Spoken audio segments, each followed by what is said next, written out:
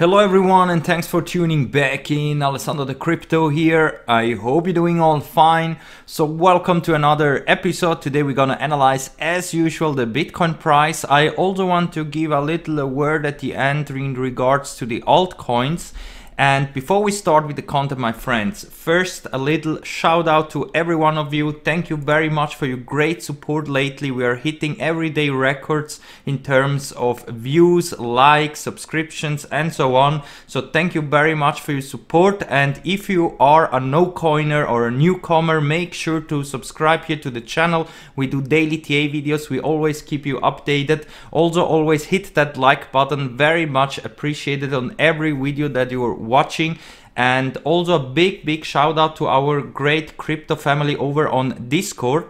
If you want to join our great Discord community, then make sure to use the link down below here to get access to the free crypto trading chat over on Discord.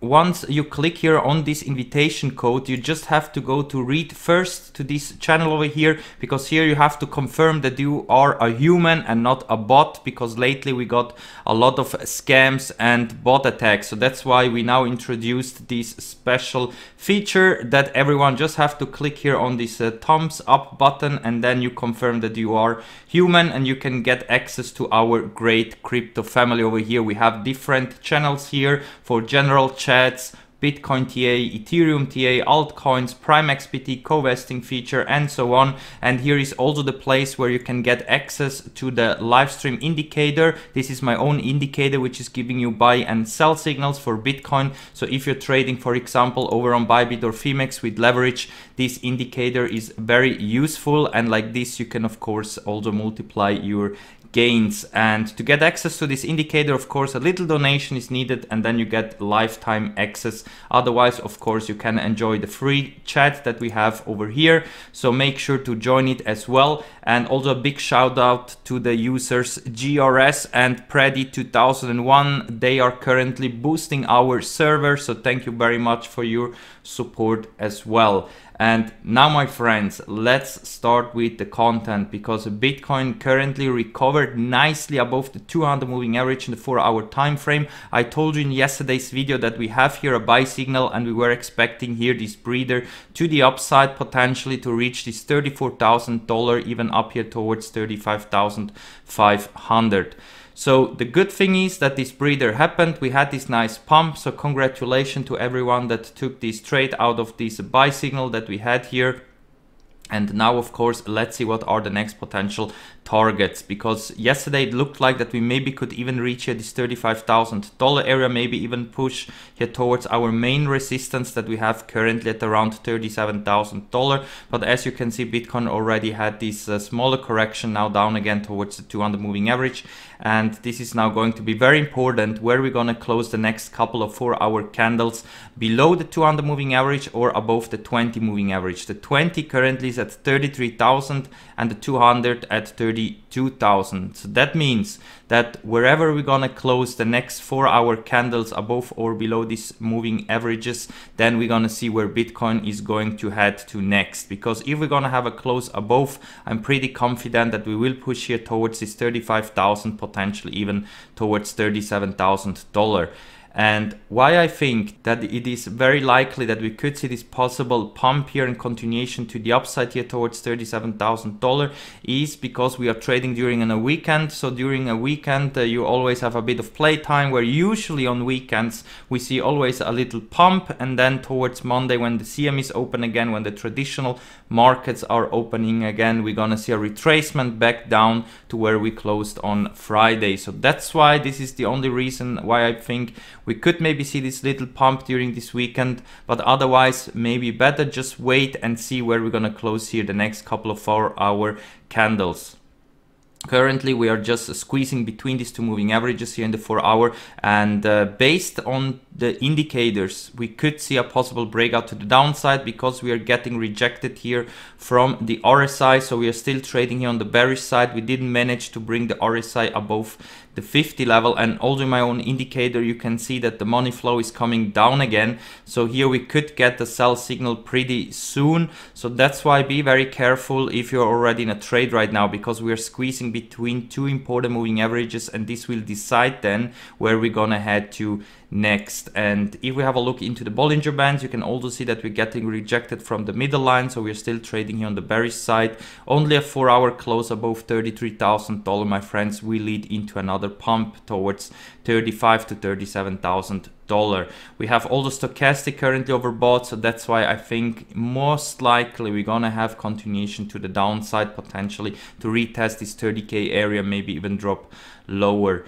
And yeah, MACD and KST are still trading a bit sideways. Maybe in KST we're gonna have a bullish cross here, but I think currently the RSI and the stochastic is telling more that we most likely gonna see here continuation to the downside, at least here in the lower time frames. And if we go over into the daily, you can see that currently we are still closing candles below the 9 and 20 daily moving average, and the 9 daily moving average is coming down towards $34,700.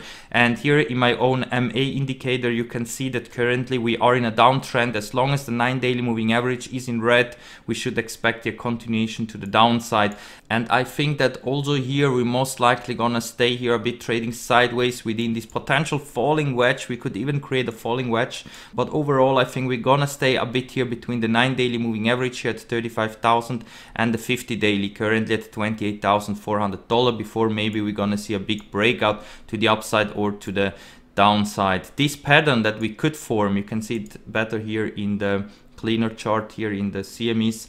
We could form this falling wedge, which of course is a bullish pattern, but we're gonna stay here trading sideways a bit, maybe coming down towards 20k and then have the big breakout to the upside. This is a scenario that I think could happen, but let's wait and see. It's still a bit too early to tell, but overall I think we're gonna stay here between the 9 daily and 50 daily moving average for a while before we're gonna see then a big breakout to the upside, or maybe we're gonna see first a fake out to the downside towards 27 or 20k and then gear up again for a big parabolic move to the upside.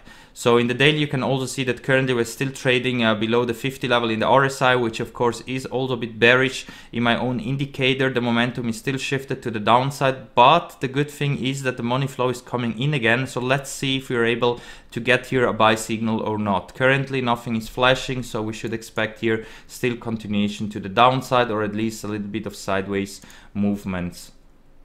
And now we can also have a look into the Bollinger Band in the daily, because also here we are trading on the bearish side. So as long as we cannot close a daily candle above 34,500 or $36,000, we should expect the price to go lower and potentially also overshoot here the Bollinger Band to the downside. The bottom is currently at 30k, so that's why I think if we're gonna see a possible breakdown here during the weekend, then watch out for 27,000 and 20k, because if we're gonna have here an overshoot to the downside below 30k, this also could be result in a big wick to the downside or a fake out, because the Bollinger Band bottom currently is right here at $30,000. Stochastic is also oversold, so we should expect here a push to the upside pretty soon. Only MACD and KST are still bearish here. They are still shifted to the downside. So here, that's why I think we could still see some days, maybe the whole week of sideways movements or more pushes to the downside. Because remember that if we go over into the weekly time frame, we still have the weekly sell signal flashing here. So currently it looks like that we're gonna confirm this sell signal, and therefore I'm expecting continuation to the downside also for next week, because so far we didn't come down here to really test the 9 weekly or 20 weekly moving average between 27 and 20k, and that's why I think maybe latest next week we're gonna see here a big test of these important supports down below here. And if it's not happening this week, then most likely this was already the correction. We came very close to the 9 weekly moving average, and we're gonna gear up again for another big move to the upside. But as it stands right now in the weekly time frame, in my opinion, we first gonna see one last retest of the 9 weekly or 20 weekly moving average during this weekend or latest next week, before then we gear up for another big move to the upside, because Bitcoin is looking still very bullish in the bigger time frames, even though this correction is in the cards, my friends. And as you can see, also the RSI is just cooling off here a little bit. We still have a lot of room left to the downside. I still expect the RSI to come down to the 50 level, before we bounce again and then have a clear big pump to the upside that will also take out this all-time high that we had currently at $42,000.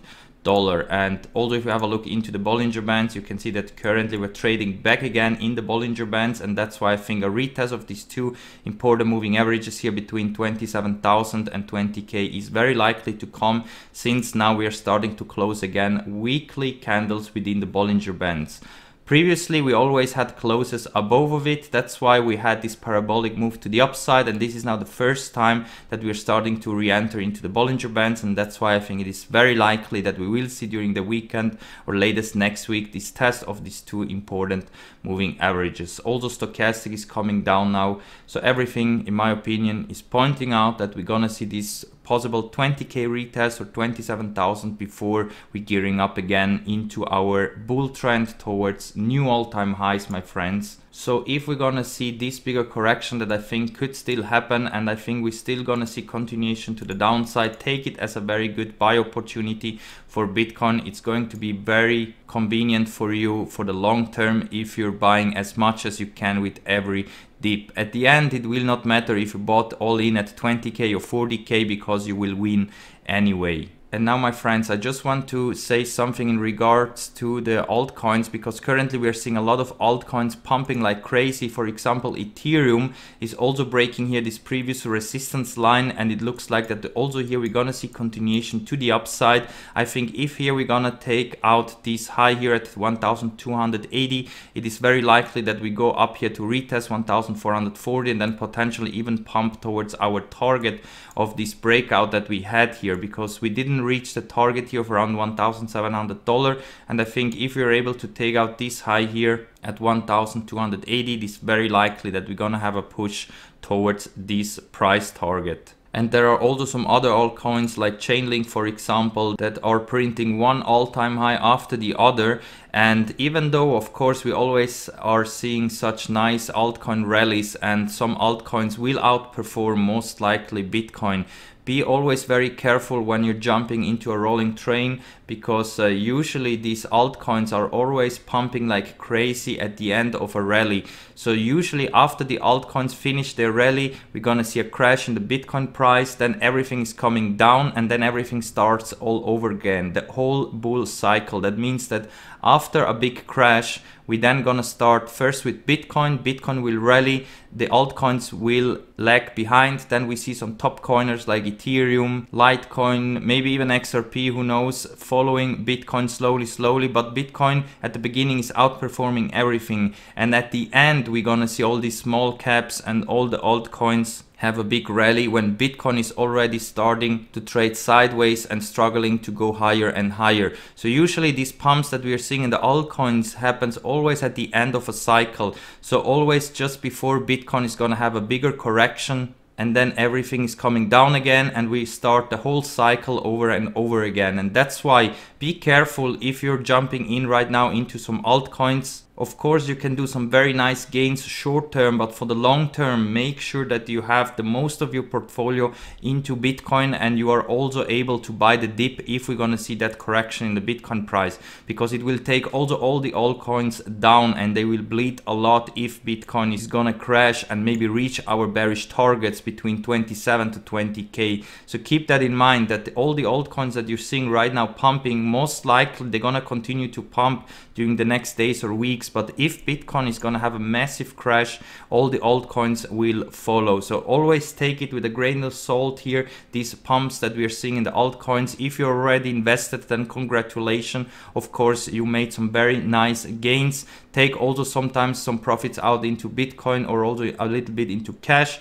so you're able to buy the dip if one day we're gonna see a major correction, which in my opinion right now we could see here in the Bitcoin price, depending of course where we're gonna continue to close the next couple of 4-hour candles, and of course also the daily candles. So if you want to take a trade during the weekend, my friends, then maybe wait to see where we're gonna close here the next couple of 4-hour candles, above the 20 MA or below the 200 MA here in the 4-hour, if you want to take a short or a long. But most likely we're gonna just stay here between 35 to 30k before we're gonna see here a breakout, which in my opinion could maybe happen only by next week. So let's see what the weekend will bring, my friends. If there is a big jump here in the Bitcoin price, I will update you with an update video, or also over here on Discord. So make sure to be subscribed on all of my channels that you find down below here. I always keep you updated. And if you are new here in the crypto market, then make sure to check out all the links down below here, because with my invitation links, for example, for Swissborg, Binance, Coinbase and so on, you will get some extra cash so you can buy even more cryptos. And also those are all the legit recommended exchanges that I also use myself. So that's why try them out. Maybe some of them you can also use. And of course, if you want to trade Bitcoin, Ethereum and all the cryptos with leverage, try out Bybit, Fimex, Dudex, Binance, PrimeXPT and also Bityard, because on all of them you will get extra bonus if you use my links, and in all of them you can trade with all the cryptos that you want with leverage. And if you don't want to trade yourself, try out my own indicator that you can find over on Discord, or join here the PrimeXPT, because here currently the co-vesting feature is going completely ham. Most of the traders are completely sold out, no one can follow them anymore, so you just have to wait and refresh this website every minute to see once a slot is getting free. You can immediately click here and follow the traders, because currently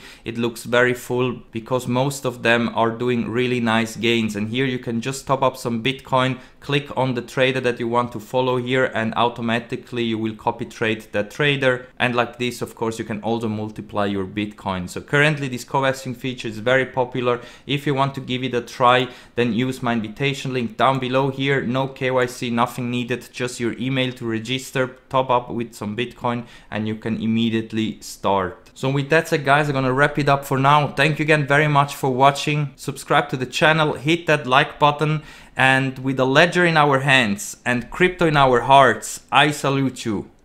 Bye for now.